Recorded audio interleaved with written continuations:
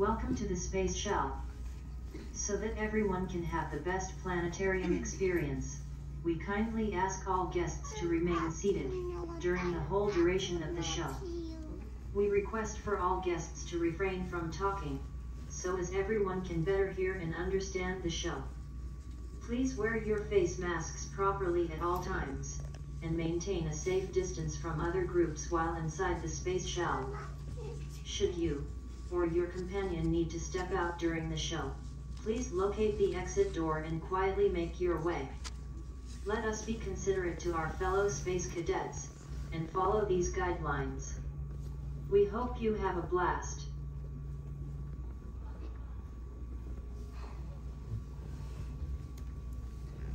The night sky, both beautiful and mysterious.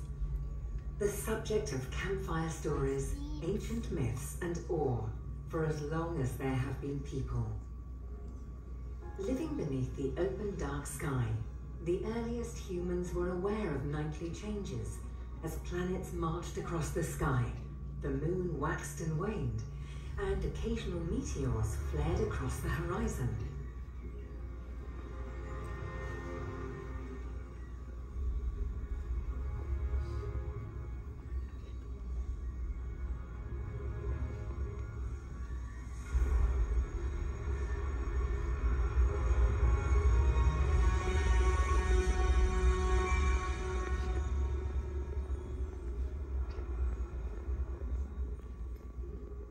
Slowly, the simple early observations revealed patterns that could be depended on, leading to the first calendars.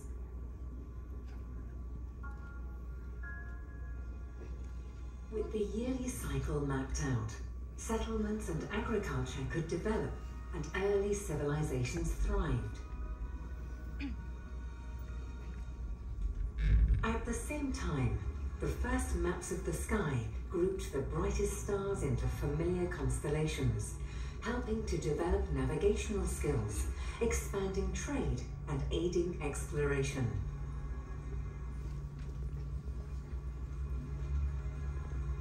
But the first astronomers had no real concept of the order behind the patterns of the sky.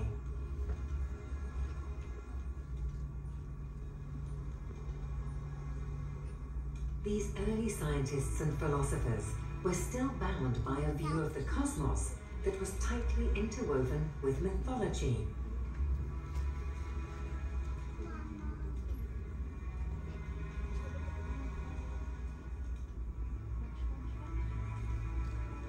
The ancient Greeks, with their rigorous intellectual approach, took the first steps towards separating the young science of astronomy from the ancient sky myths. The greatest minds of the age, such as Pythagoras, Eratosthenes, Apollonius, and Ptolemy, helped in developing a more complete scientific system capable of predicting astronomical phenomena.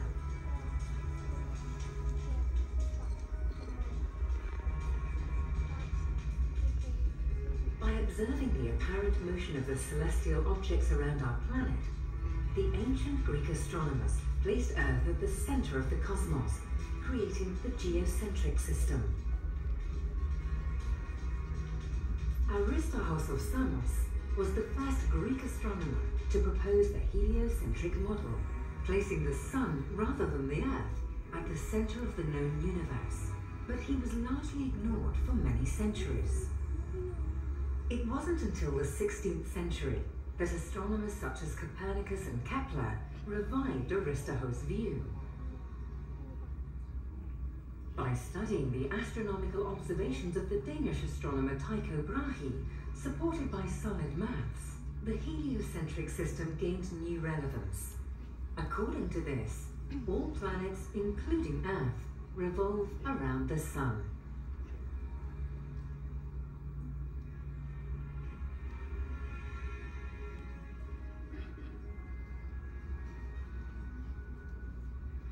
However, the true revolution in astronomy took place in 1609, when Galileo became the first astronomer to turn a telescope towards the sky. In doing so, he broadened the horizons of the known universe and abolished once and for all the geocentric views of the ancient world.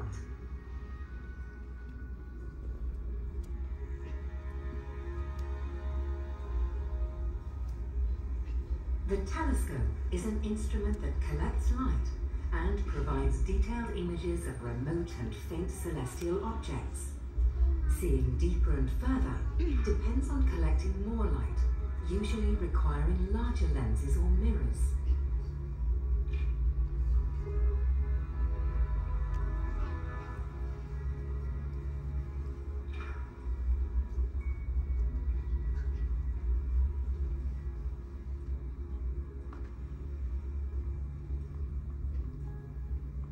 Today, scientists have huge telescopes, supported by state-of-the-art instrumentation and sophisticated software to study the universe and discover its secrets.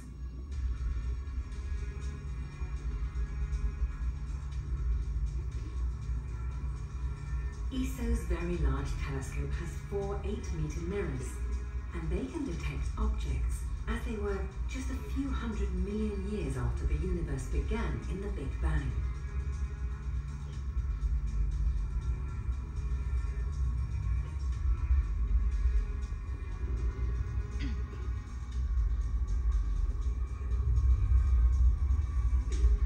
For the best results, these giant telescopes are most often located in remote mountain regions above much of the atmosphere and away from widespread urban light pollution.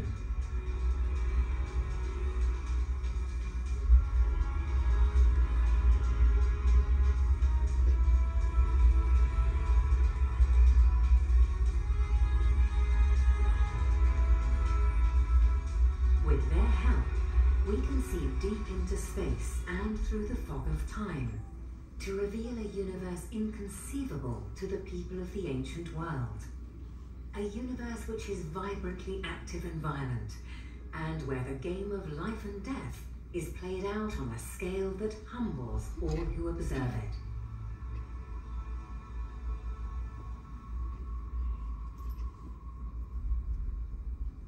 In the last 50 years, we have reached out into space, leaving the bonds of gravity behind, and opened a new era of exploration.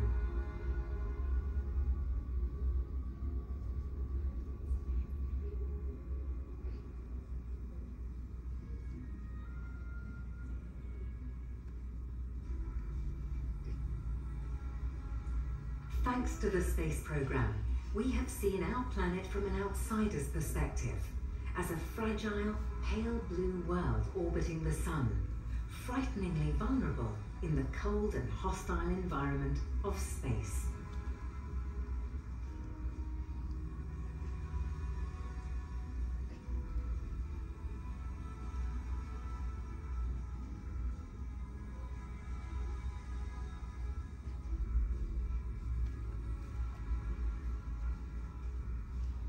Space technology has altered our way of life and changed our perception of the world from a place defined by maps and borders to that of a small and insignificant body in space.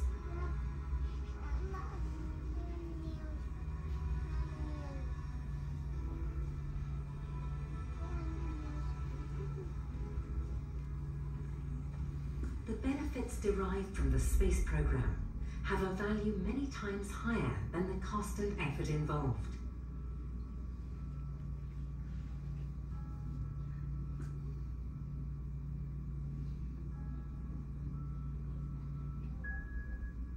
With space exploration came the technology that has placed telescopes above the atmosphere of our planet.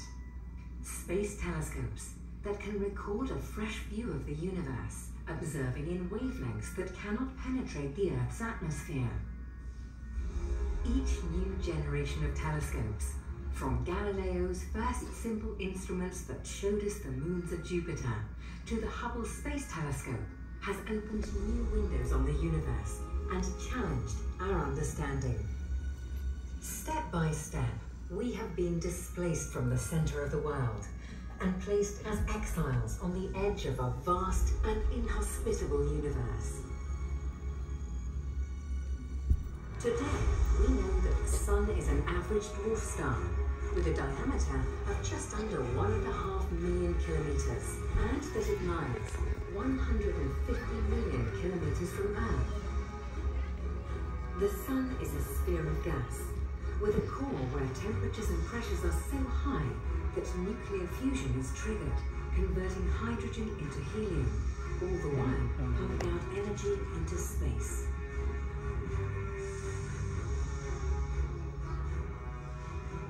Energy that warms and sustains the Earth, supporting life in all its oceans and across continents.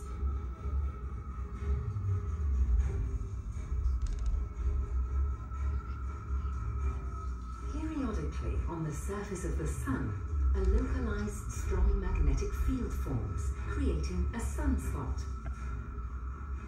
Here, energy can accumulate, which is then often released into space in the form of huge explosions known as flares.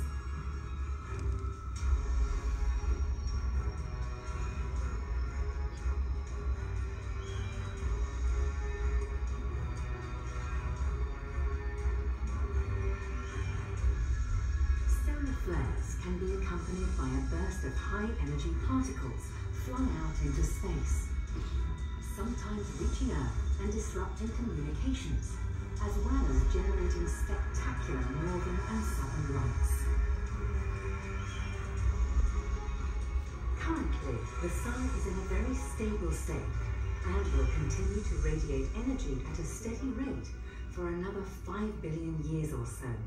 But eventually, the fuel powering the core will run out, and the Sun will slowly cool and expand to become a red giant, engulfing all the inner planets, including the Earth.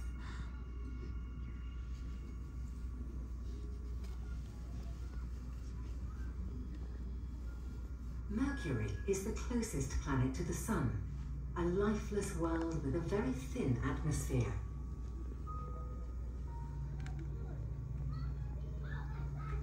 Its surface is littered with craters created by collisions with tens of thousands of asteroids and comets.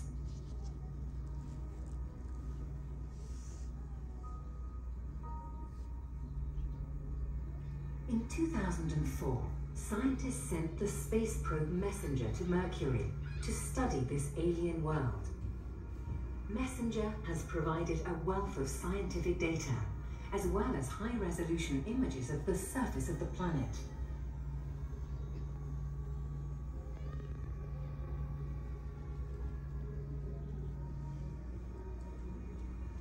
Venus is roughly the same size as Earth, but its atmosphere is choked with greenhouse gases and sulfuric acid.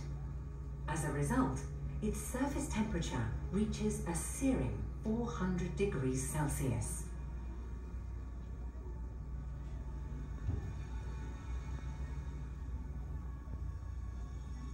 The surface of Venus is known to still be geologically active, with fresh lava flows.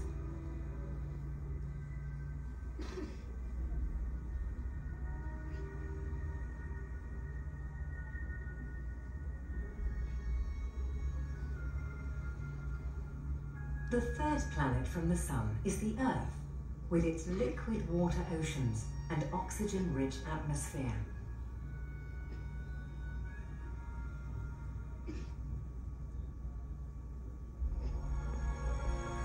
The Earth is an oasis of evolved life in the solar system.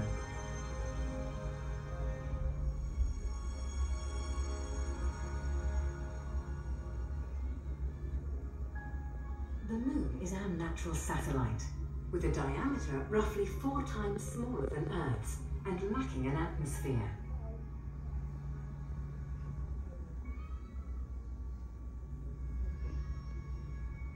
The Moon's surface is covered in craters, which, as on Mercury, are the result of thousands of collisions during the early stages of the formation of the solar system.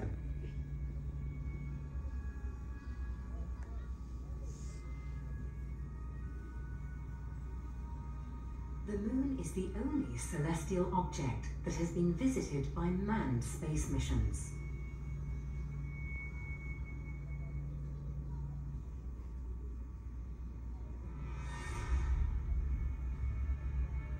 Mars is the fourth planet from the Sun, only 70 million kilometers away from Earth at closest approach. Scientists have been exploring Mars systematically for the last 40 years, and we now know many of its secrets. We have mapped its surface remotely, showing its numerous craters, enormous extinct volcanoes, and its deep canyons.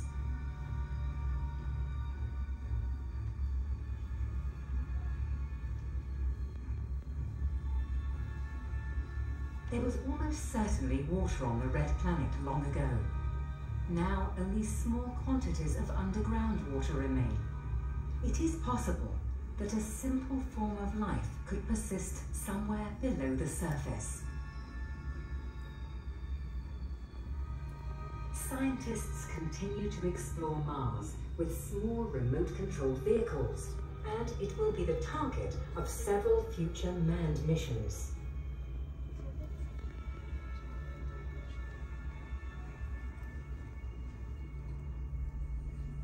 Jupiter is the largest planet in the solar system, with a diameter of more than 11 times that of the Earth. Its atmosphere is dense and very dynamic, and is mainly composed of hydrogen, helium, and methane.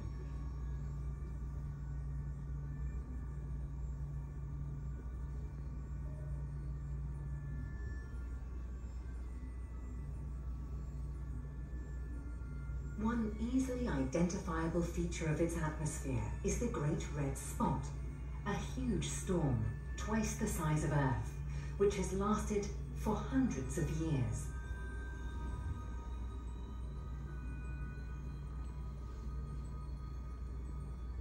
Among Jupiter's varied collection of satellites are two of particular interest: Europa, which hides a large ocean of water beneath its icy surface, and Io, with its many volcanoes and continuous lava outflows.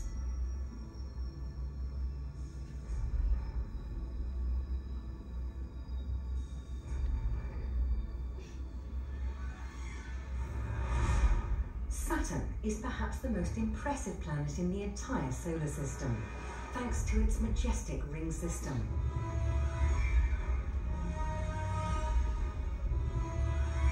Saturn's rings are made up of pieces of rock and ice, mainly from former satellites that were torn apart by the planet's gravity.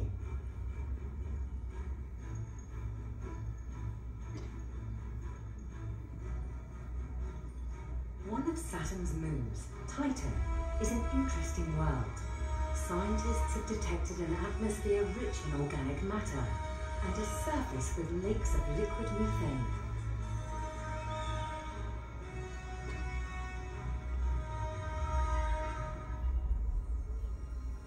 The next planet from our Sun is Uranus, which also has a large but less dramatic ring system.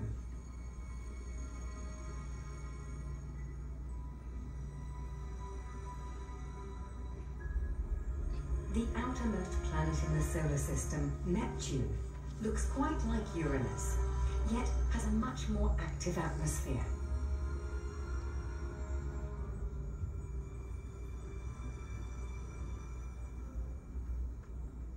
Beyond Neptune is a region containing dwarf planets such as Pluto, Eris, Mykene, and Haumea.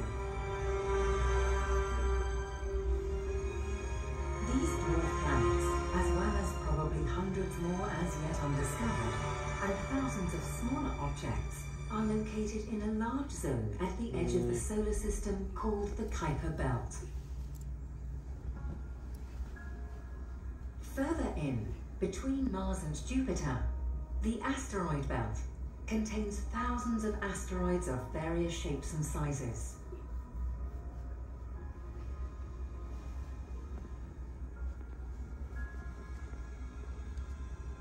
Space probes have managed to approach some of them and study them in detail.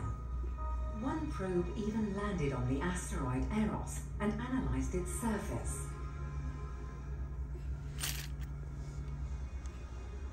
Finally, there are a huge number of celestial objects composed of ice and dust that we sometimes see from Earth as comets.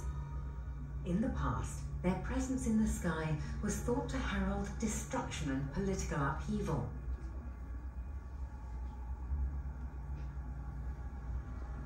The Sun and its planets belong to a giant complex of at least 200 billion stars that make up our galaxy, the Milky Way.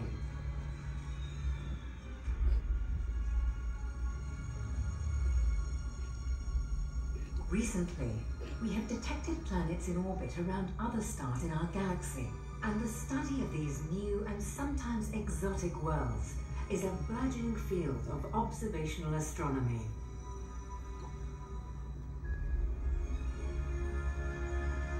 Stars come in many different types and sizes, but none of them live forever. Their lifetimes range from a few million to billions of years. But when their fuel is exhausted, they die.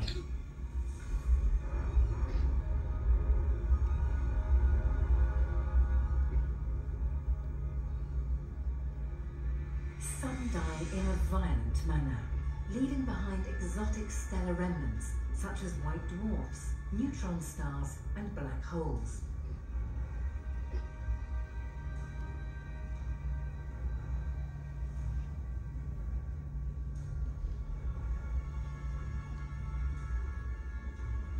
Stars usually form in groups called stellar clusters, which fall into two categories, globular or open clusters.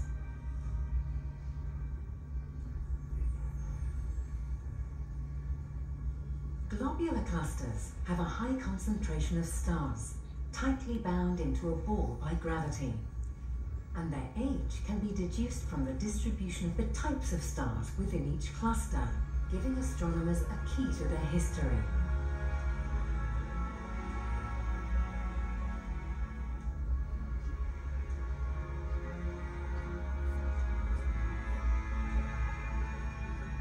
They are very common objects within galaxies.